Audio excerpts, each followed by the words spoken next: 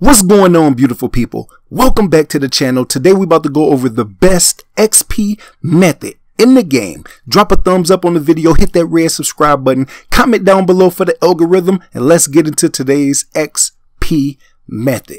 Thanks to my video sponsor U4GM. They are offering cheap MLB The Show 24 stubs with fast delivery. If you are interested, check the link in the description and check out more services. Use code FAT for 5% off.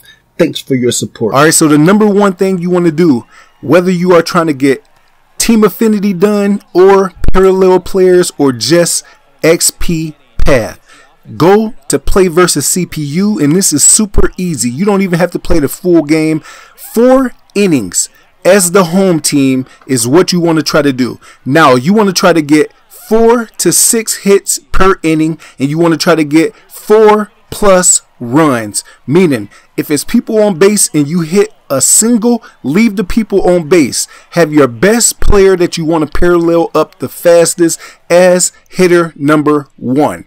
Now, you're going to be facing the CPU on veteran difficulty, and if you can use created stadiums, I have a stadium called Home Run Dreams in the vault, or you can use a high elevation minor league stadium or the Rockies. Now, when you are picking your pitcher, it is best to pick the number 4 pitcher. I repeat, the number 4 pitcher. Now, once he gets tired and pulled out of the game in the 3rd or 4th inning, is going to bring in a worse pitcher. Okay, so number 4 pitcher, be the home team. Try to get 4 to 6 hits and 4+ runs per inning.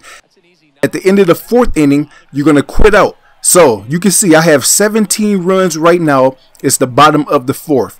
Every inning, unless you just get super lucky, you won't always get 4+ runs. 5+ runs is even better. 6+ runs is even better. 7+ runs is even better. Now, you're going to be getting over 4,000 XP every 4 innings. Now, if you are using team affinity players, this is going to be the best method with the bosses. Every game, you are going to be getting about 12 to 1,500 team affinity XP for your players in 4 innings. And if you want to play the complete game, you should be able, with this same method, 4 to 6 hits in an inning, 4+ runs in an inning. It should be able to finish off your XP bosses, and you can move through the team affinity super fast. Okay, now, I know it's versus the CPU, but you still want to be patient. You want a ball closest straight down the middle as possible.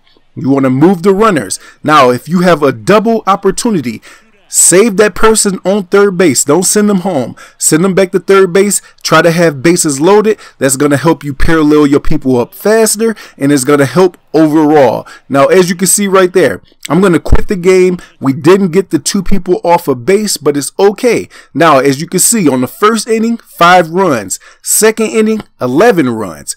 3rd and 4th inning, we didn't do as good, but we got the 5 runs, we got the 11 runs, then 1 run and 2 runs. So overall, that is going to give us a lot of XP. 4 innings, that's 9,000 XP. You're going to be looking more at around 4,000 to 4,500 XP without the double XP boost. Okay, this is going to be super fast. 4 innings. Some people only have an hour and a half to play. They have a life. They have girlfriends. They have friends. Some people could no life it and spend 5 to 6 hours. This is going to be the fastest way to, number 1, finish team affinity. Playing versus the CPU, getting them 4 to 6 hits, 4+ runs is the fastest and best way to get this done.